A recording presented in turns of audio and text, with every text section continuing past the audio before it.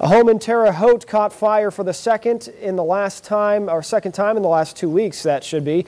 This home on North 12th Street caught fire last night, destroying the back of the home. 4 adults who lived there were inside but escaped safely. Jeff Fisher from the Terre Haute Fire Department says 2 weeks ago, firefighters were called to another fire at the home. It was ruled an arson. Fisher says last night's fire looks to be accidental, but investigators are still looking into a cause.